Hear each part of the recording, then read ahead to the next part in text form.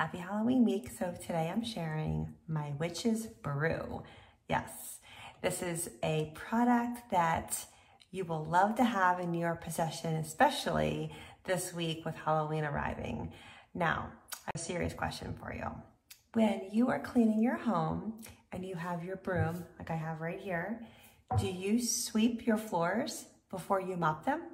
Of course you do, because you need to gather all the dirt off your floor before you mop the floor, because you don't want to just push the dirt around the floor. You want to remove it and then get the perfect cleanse out of your witch's brew.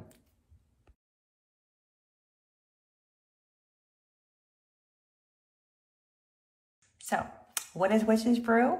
It is the Mary Kay micellar water. Why am I calling this witch's brew? Because have you ever double cleansed your skin? It's just like sweeping your floor and mopping your floor. You're not gonna wash your face before you sweep the floor. You're gonna remove all of your makeup with your micellar water, all the impurities, if you're not wearing makeup, off your skin, so that when you go in with your cleanser, the cleanser can do its job better and get all the good anti-aging ingredients into your skin, giving you a cleaner clean. And that's why we always sweep before we mop. So let me show you how easy it is.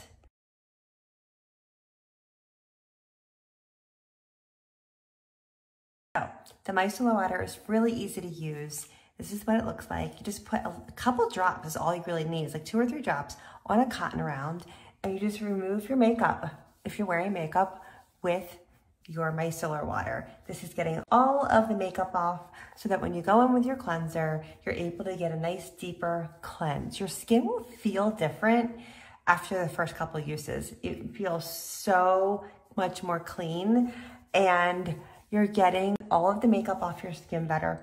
It's great for removing lipstick color. So even if you are changing your lipstick colors, this is great to use to remove lipstick colors and change them in between. But tonight I'm taking off all my makeup with this.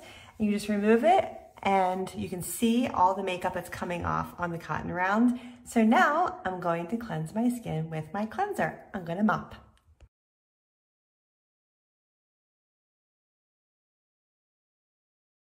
I'm cleansing with the Voluform Foaming Cleanser, and I just massaged into my skin with damp fingers and a damp skin.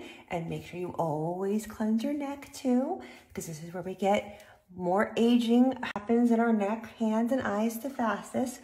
So I'm just massaging it into my skin. I usually use my skincare brush, but I'm not in that location. So I'm using my fingers. So you either use your fingers or your Skin Figure 8 brush.